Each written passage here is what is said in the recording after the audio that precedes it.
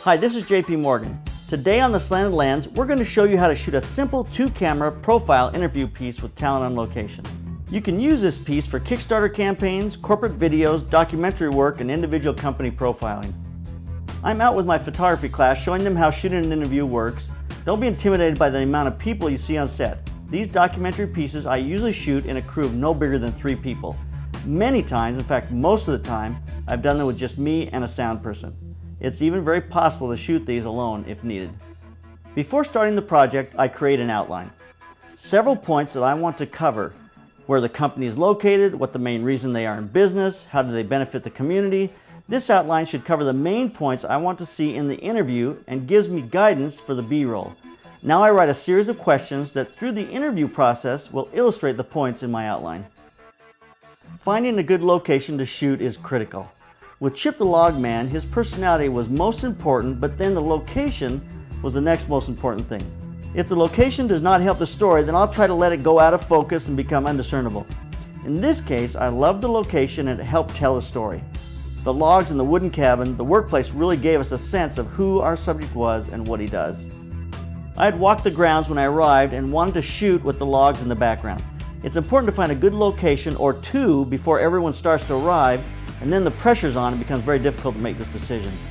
When it was time to shoot, it started snowing. My class was kind of scared. They didn't want to go out because it was stormy, but to me it was the perfect shot. I love how the falling snow looks in the frame. It was really beautiful. When I set up for an interview, I used 2 cameras. I set one on a wide medium shot and another one on a close-up shot and have them run simultaneously. The wide shot camera is positioned looking straight at the subject. I place the close-up camera on the right or left side of the medium shot camera, depending on which direction I want the subject to look in the frame. If I want them to look to the right, I place the close-up camera to the right, then I stand to the right of that. If I want them to look to the left, I place the close-up camera to the left, and then I stand to the left of that. Have the subject look right at you as you talk to them. Stand as close to the close-up camera as you can. Their look will be slightly off camera, but that's totally okay. You don't want their eyes jumping from camera to camera to you. It makes them look shifty or nervous. I used a 2-stop ND to help throw the background out of focus just a little bit. Let's look at the lighting setup. Depending on when and where you shoot, you might not need lights at all. A bounce card on the person's face may be all you need. If I'm shooting outside, I just use reflector boards or a single softbox to brighten the face of the subject.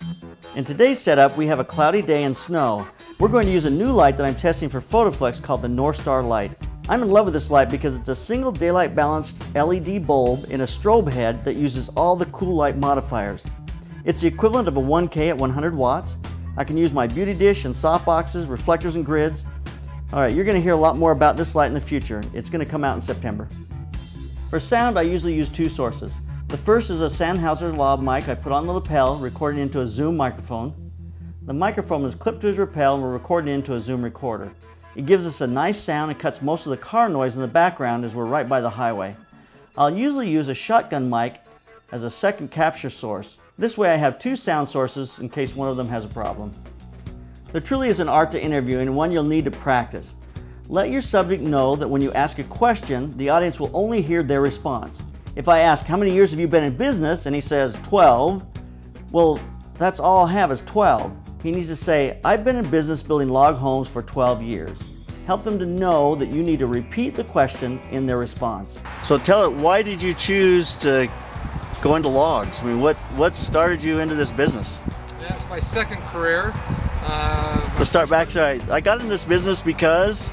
I try not to stop them and say, no, I want you to say this, or I need you to answer this way.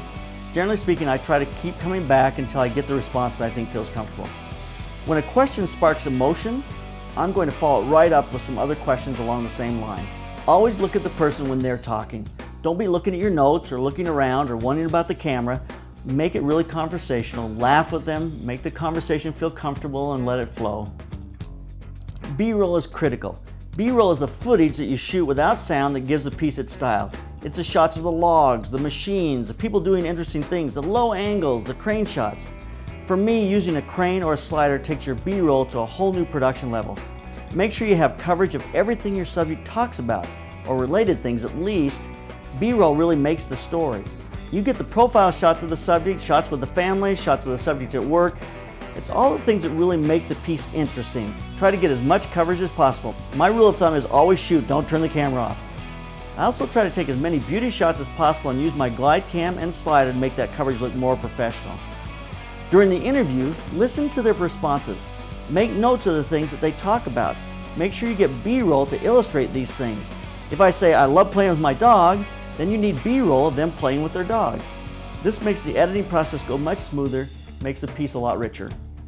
While I'm shooting my B-roll, I grab a camera, put it on a tripod, and start a time lapse, and then I just leave it. I'll run and do the things that I'm working on, I'll come back and reframe it and start it again.